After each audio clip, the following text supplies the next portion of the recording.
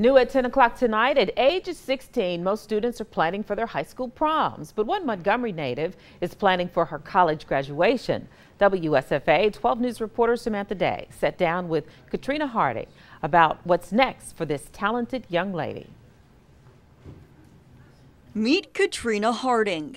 At just 16, she should be a sophomore in high school, but she's actually a senior in college. I started at 10 and a half technically, so I think I got a little bit of extra attention naturally, especially at first because I looked so much younger. She'll be graduating from Huntingdon College soon with a degree in political science. I want to be a criminal defense lawyer, I think. But graduating young is nothing new to the family of 12. And they're all wearing their college t-shirts. So far, 7 of her 10 siblings have gone to college by the age of 12. If you can earn college credit at age 12, why would you do it the slower way? So I know you get asked this question a lot, but how do you do it?